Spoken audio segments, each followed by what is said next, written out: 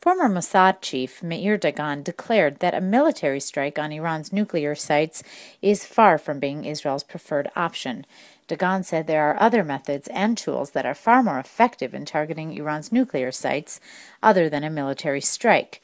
Speaking before the Council for Peace and Security, Dagan said Iran's nuclear program was far from reaching the point of no return and described the situation in the Islamic Republic as the most problematic it has ever been since the revolution in 1979.